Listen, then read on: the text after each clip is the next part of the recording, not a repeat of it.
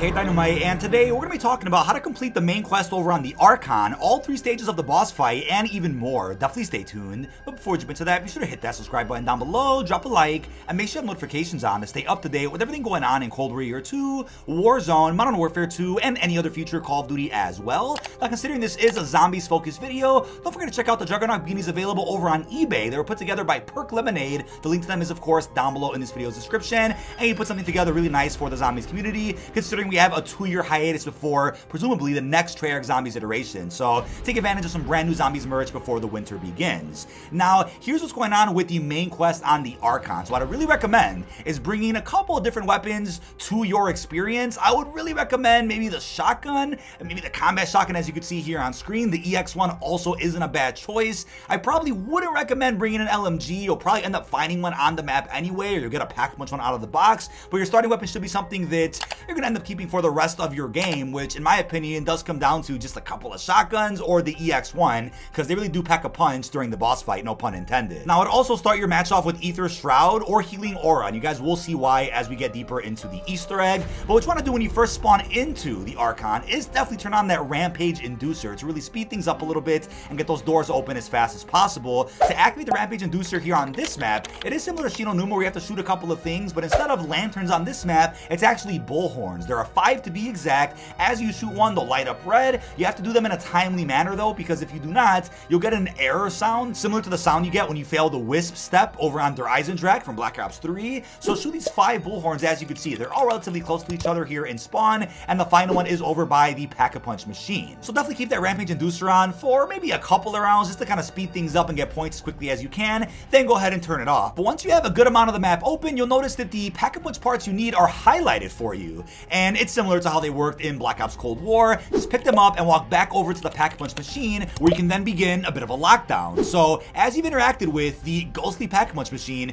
you'll notice a bunch of Stormkriegers, different zombie enemy types. It could get a bit intense on this lower round, so make sure you give each other a little bit of space if you're in a co-op match. Take out all the enemies in front of you. I think it's even timed, and your screen will then flash white. Pack-a-Punch will now be available to you, but then you can place that mirror artifact you got from Shinonuma's Easter egg right here on this pedestal. It'll then be swapped by the artifact that we saw in the Duran Fung intro cutscene, which is what Cortifex is within. Cortifex will pop out of that artifact, and boom, a dark portal will spawn in right next to you, leading you to the Dark Ether. Cortifex will have a bit of a speech, and then will insta-down you. Don't worry, that's a part of the Easter egg. I know we all got trolled for the first time when we actually did this step on stream. It was hilarious. So once you get insta-down, it'll keep talking to you, you get back up, and it'll teleport you back to the desert, where you'll now notice that that portal to get to the Dark Ether is chained shut, and you cannot go back through it until you've completed all 3 trials. The trials of Mindfulness, Resilience, and Sacrifice. So the first trial, Obelisk, can be found over at the Merchant Road, and what you want to do is dig up one of these little dig sites right near the Obelisk, and a red orb will pop up. Again, you need a shovel to dig up, so I'll leave a guide for all shovel locations on this map down below in this video's description. So this challenge is a 3-stage step, and it's similar to the Shangri-La tile step from Black Ops 1, where this red orb will show you 3 symbols.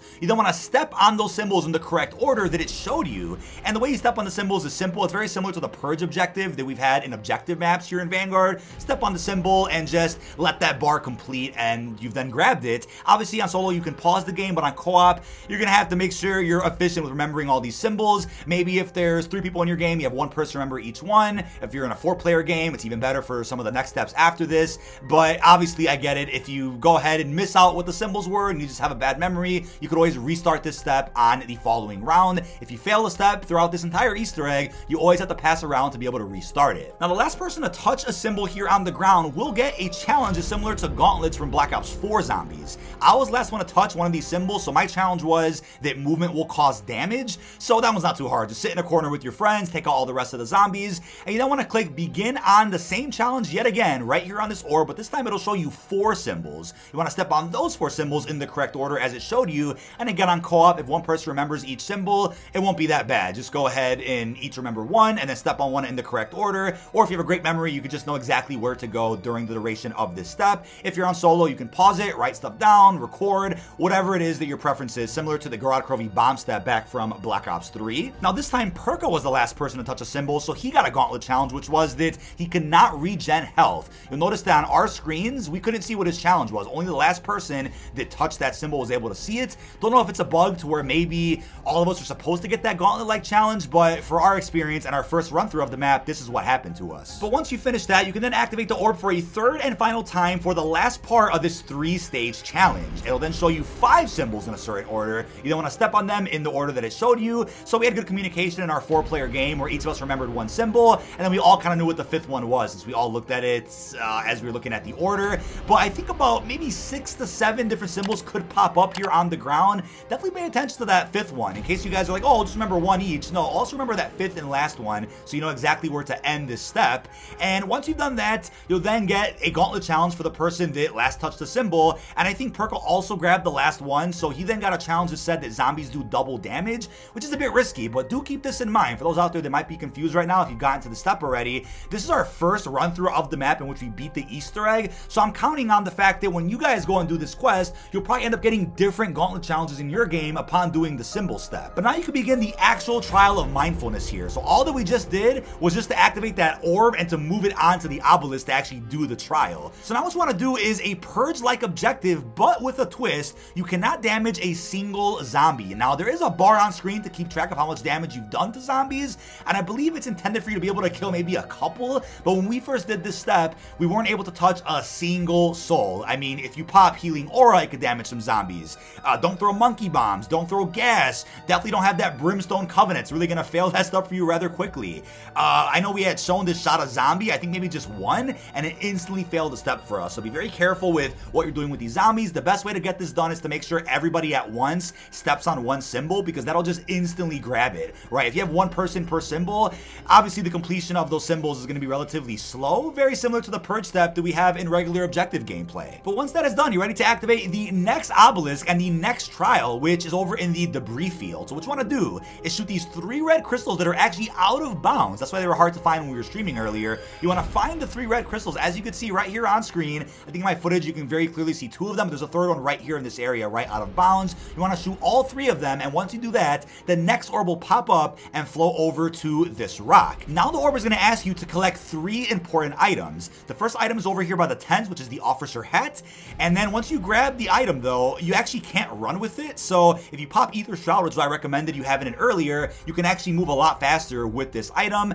and obviously you'll be protected by zombies as well when you pop Ether Shroud. So it's important to do this, because if not, you're pretty vulnerable walking back here to where the orb is. Once again, as a reminder, you have to take each of these 3 items you pick up, and you want to walk them to the red orb here sitting by the rock. Now, while you're walking to the red orb, you will also get a gauntlet-like challenge similar to the last trial. The one that I got was that killing enemies causes damage. It'll be different for you in every single game that you play, and this is where your friends come in to either watch your back, or if you're on solo, pop Ether Shroud to make sure that you do not get attacked while walking the part back to the orb. The second part is the Cursed Femur. This one's a bit trickier. You have to actually dig this one up here by the derailment area of the map. Buddy Sean dug it up here while we were on stream, and it's right here by Stamina Up, as you can see. You just dig up the part, and once again, walk it back to where the red orb is. And when I grabbed this part, I got another gauntlet challenge, which said that damage causes point drain. You do not want to drain your points, especially this late in the Easter egg. You want to make sure you have plenty of money to go ahead and at least get tier 2 on your weapons or close to max pack. You want to upgrade your perks as much as possible, so make sure you're very careful when you're holding a part during this step, or whenever you get this challenge throughout the duration of your Easter egg run through. But the third and final part is a skull located here on a shelf, which is by the Diabolical Damage perk, the yellow perk located near the center of this map. So Perka ended up grabbing this one, and he got a challenge which said that he had no health regen. So he walked this one back all the way back to the red orb, and once all 3 parts have been returned to the red orb, you will now have access to the Decimator's shield, located in the same location as it was on Terra Maledicta. Perka went ahead and grabbed it. You can now begin the trial of resilience. So in order to start this trial, you have to have the person with the shield hold square on the obelisk, and it will begin the challenge. What you want to do is fill the empty perk fountain with blood that you can get from the broken sacrifice harvesters. What you want to do is blast each of the harvesters with the Decimator's shield, and once you've done that, you can then interact to grab blood with a chalice and be able to walk that chalice over to the empty fountain to then pour some blood in there. You gotta keep repeating this until you see the fountain fill up completely with blood. You only have a couple of minutes to do this, and the shield cooldown has been nerfed to 30 seconds instead of 60, as it originally was on Terra Maledicta, and that's perfect because you needed to have a short cooldown for this step. But definitely make sure that the person with the Decimator's shield has easy access to all of these sacrifice harvesters so that you can blast them as soon as he's able to, and then you guys can then collect the blood with your chalice and walk it over to the empty perk fountain. Plain and simple. The third and final trial of sacrifice, that is over at the derailment section of the map near Stamina Up. What you want to do is have somebody grab Molotovs and light up these 3 torches that are located located in this area of the map, and the first two are pretty close to one another, a couple of feet apart at least, and the other one is located towards the entrance of this section of the map. Not that hard to find at all once you've done that in a timely manner, because again, you have to light them up relatively quickly so that they're all lit in sync. The red orb will then spawn in and sit right here by this train car. You then have to sacrifice a pack-a-punched weapon. I'm not kidding. So somebody has to take one for the team, or if you have a pack-a-punch weapon you don't care about, give that one up. Or if you're on solo, just go ahead and pack-a-punch any weapon that you really don't mind giving up. And once you've done that, you can then actually begin the trial of sacrifice. Oh, and don't forget about the HVT Stormkrieger. Before you interact with this trial though, what you want to make sure you have is Ring of Fire. And awesome enough, instead of just going to your loadout and switching it at the menu, you can actually hold interact here on this stone right here, and it'll give you the Ring of Fire artifact, which is incredible.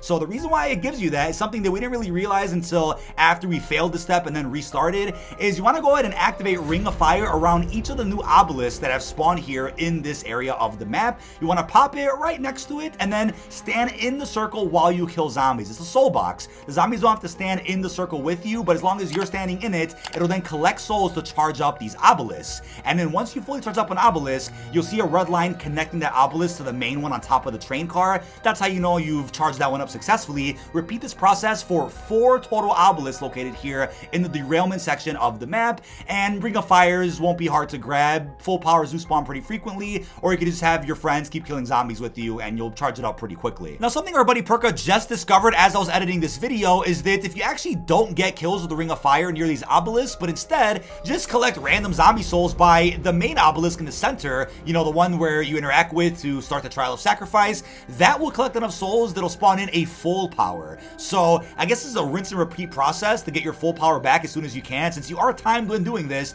and on solo it'll take you a while to fill up your meteor again. That's why on co-op this is easier. Everybody else can just pop the Ring of Fires on the other obelisk, but this is a perfect strategy to go ahead and make sure you have full power available to you as quick as possible. But just like the other trials, when you're finished, you'll get rewards like max armor, ammo, points, everything you need to really get prepared for the boss fight, since at this point in the Easter egg, you're about to go to the boss, but make sure you've upgraded your perks as much as you possibly can. If you're on a relatively low round, go maybe a couple more rounds to get some more points. Try to get tier 3 pack-a-punch, please try, but if you can't, keep in mind that we beat this boss fight with just tier 2 weapons, so it's not the end of the world if you can't get tier 3, but also in terms of wonder weapons, they are all available in the mystery box. There are no quests as of right now, at the time of recording this, that exist to get your hands on a free wonder off or a free ray gun. Decimator shield you can get for free, of course, through doing that one trial, but other than that, everything else is in the mystery box. Now, the field upgrades I would bring to this boss is for sure Ring of Fire or Healing Aura, but definitely make sure you have at least 2 Ring of Fires on your squad, maybe at least 1 person with Healing Aura. That should do the trick for you. But now when it comes to the boss fight, Cortifex will become a giant, which actually scared us at first when we were first streaming this. He just popped out in our faces, and it will begin phase 1 of the boss fight. So phase 1 is very straightforward. All you have to do is shoot his forehead, which is considered his first eye. Watch out for his attacks though, which can absolutely insta-down you. He'll throw a giant orb at you, which can very quickly take all your health away and armor and just absolutely insta-down your entire squad in one go, similar to not putting down the Ragnaroks on time over on the Dreisendrach boss fight. He also does these thunderstorm-like attacks, which will also damage you quite a bit. He'll throw out a bunch of bolts of electricity all around you, and if you get hit by enough of them, you'll also get down pretty quickly. Hopefully you had enough salvage though to buy a self-revive before you got to this boss fight. Fingers crossed on that one. Save up your salvage as much as you can throughout your entire match, because you're gonna need it. Now, Cortifex essentially has all the abilities as the artifacts, similar to how the Forsaken boss fight works in Cold War Zombies. You could buy ammo though if you run out. There is an ammo cache right here in the middle of this area. The EX2 is phenomenal against Cortifex, especially when you pop Ring of Fire. You can just absolutely beam his first eye with that EX2. If you have an LMG with a lot of ammo in it, even if you don't have Ring of Fire, that can also do a good amount of damage. The shotgun can't quite reach his first eye, at least not from what I understand. It'll be useful though for the second and third phases, so don't give up on the shotgun just yet. But other than that, monkeys and decoys will come in handy if you have too many zombies behind you trying to focus on the forehead. You can go ahead and do that. And these little pods look like they're from the Shadows of Evil Scrap the Apothecary Easter egg can also be shot, because I think if anything they'll do damage to you if you walk across them, so might as well get rid of them if you have an opportunity to just shoot them, and they'll respawn after a couple of minutes. But get rid of them if you guys get an opportunity to, why not? But once you've done that first phase, there's a bit of an intermission where you can actually walk up to a crafting table, repair your armor, buy some equipment. There is pack-a-punch as well, but no perk machines, so good opportunity to kind of refresh yourself on something you might need before you get to the second phase of this boss, which actually is a little bit more complicated. So you want to continue dodging his attacks that he does. And what you want to do during this part is destroy these red crystals on the ground as if they were loot from the desert area of the map, and you will see a shard drop every single time you destroy a red crystal. You want to grab a shard, it will now be in your inventory. You want to throw it at the plants because the plant will eat it up, and then after a good maybe 30 seconds or more, the plant will spit out a corrupted shard. You actually need those corrupted shards to do the next part of this boss fight, and once you have up to 3 corrupted shards, you want to throw them at the 3 rocks that are above you and in reach, and once you throw 1 shard at each rock, the rocks will then be sent right into Cortifex's force field, since, once again, in case you guys weren't aware, you aren't able to do any damage to Cortifex until you do this step right here. Once all 3 rocks hit the force field, he will now be vulnerable, and you can then shoot his right eye. He'll actually fall a little bit, or kind of be kneeling to where you're able to walk right up to him and use your shotgun, whatever it is you guys want, but also watch your step. People out there have fallen off of this part of the map so many damn times. It has definitely cost people actual boss fight runs.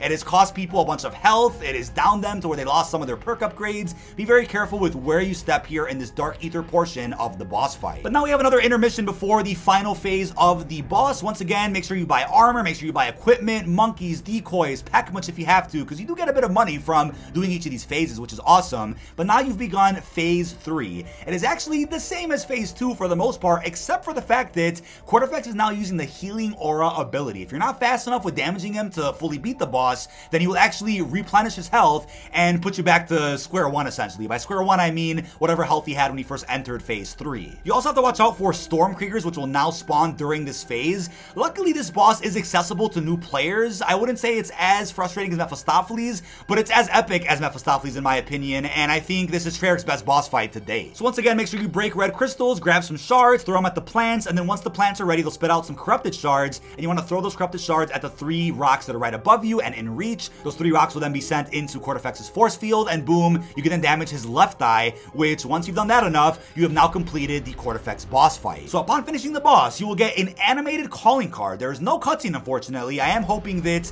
maybe we get like a slideshow at some point. Maybe during the mid-season update, they add in a slideshow cutscene to at least depict what happens to Cortifex after you've killed him. I want to see Zykov consuming him, becoming the Forsaken. That would be fantastic. And I could also assume maybe during the mid-season we'll end up getting some extra intel or radios added somewhere to kind of explain what happened after this boss fight is over, because nothing really is said other than one voice line which says, "You killed him." Yep, we killed Cortifex. That's about it. Now there will be some free loot that also drops by your feet. I think Taco picked up a free Wonder Waff, and then there is a portal you can take to get back to the desert. You can either choose to keep going for high rounds, you can wait for an exfil, or just end your game right there. That is the end of the main quest here on the Archon. But that is about it. This has been dkdynamite. Leave our thoughts down below in the comment section. What are your thoughts on the complete main quest here on the Archon? What are your thoughts on the boss fight and the story implications of killing Cortifex? Really hope you've enjoyed, and peace out, everybody.